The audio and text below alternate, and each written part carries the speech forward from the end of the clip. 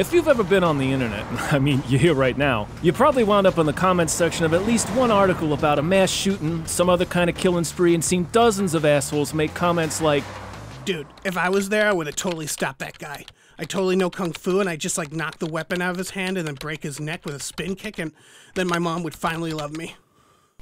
My name is Joe Lazito, and one day in 2011, my morning commute was interrupted by the tail end of a 28-hour-long stabbing spree. The reason that spree ended is because I stopped it, and I learned. The stabber, Maxim Gelman, was already famous across the city. I didn't know any of that though, because I'd gotten up too early to catch the paper. So when an obviously high person staggered crazily into the train, I just kind of figured morning in New York, you know? That creepy guy, who I'd later learn was Gelman, started banging on the door of the engineer's compartment. Let me in. I was sitting right by the door. The only thing separating the engineer and myself was a wall. It turned out there were two cops on the other side of the door, lying in wait in case Gelman hopped on this train. I found out later they'd recognized him, but they didn't charge out to stop him. Instead, they asked him a polite question. Who are you? I'm the police. You're not the police. You'd expect two armed cops to, I don't know, maybe do something about a wanted fugitive spree killer that they were on the train specifically to arrest, but they stayed put. So Gelman walked up to me, whipped out an 8-inch knife and told me, "You're going to die." Then he stabbed me. I was in the sort of situation every man thinks about at least twice a day. Suddenly thrust into a life or death situation that required me to become a badass. Unfortunately, I had no badass training. But I have watched a lot of MMA, and when he brought back his arm to stab me again, I decided to dive in for a single leg takedown. It should have looked like this. But in reality, I shot in too high and wound up tackling him by the waist, rather than getting him in the leg. So he stabbed me repeatedly in the skull. The good news for you armchair badasses is that you can have no idea what you're doing but still succeed on dumb luck and balls.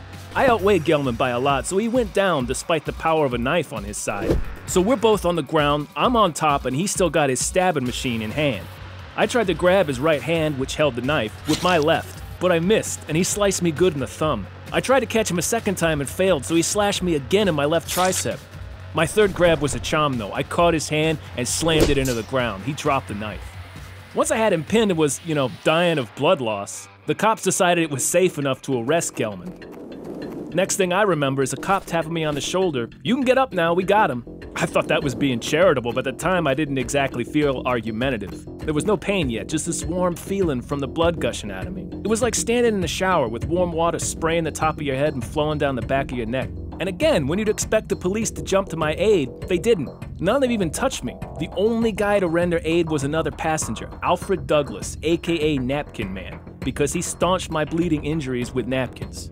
I think Napkin Man probably saved my life, but at this point I'd been stabbed roughly all the times a person can be stabbed while remaining conscious. And so I passed out.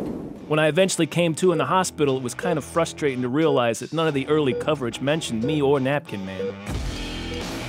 The police gave all the credit to the two officers who'd been in the subway train with me, only neither of them actually even left the booth until I disarmed Gelman.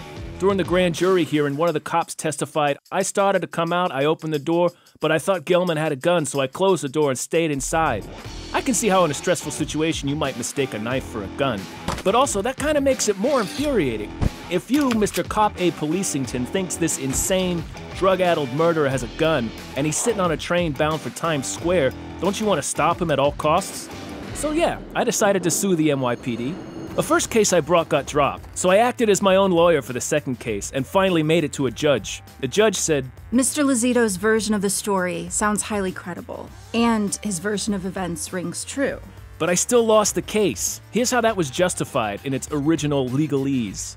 No direct promises of protection were made to Mr. Lazito, nor were there direct actions taken to protect Mr. Lazito prior to the attack. Therefore, a special duty did not exist. It turns out there was a major piece of legal precedent in my way. In 2005, the Supreme Court ruled on Castle Rock v. Gonzalez. In that case, a woman sued the Castle Rock PD after they failed to respond when she complained that her estranged husband had violated a protective order and abducted their kids. He eventually murdered them. The Supreme Court ruled in the police department's favor.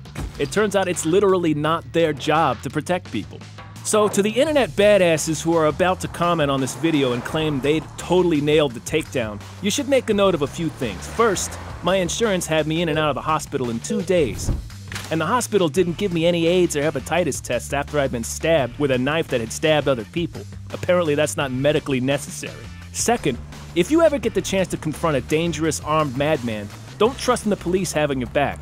Don't expect to get the credit, and hope like hell there's another napkin man waiting in the wings to help you.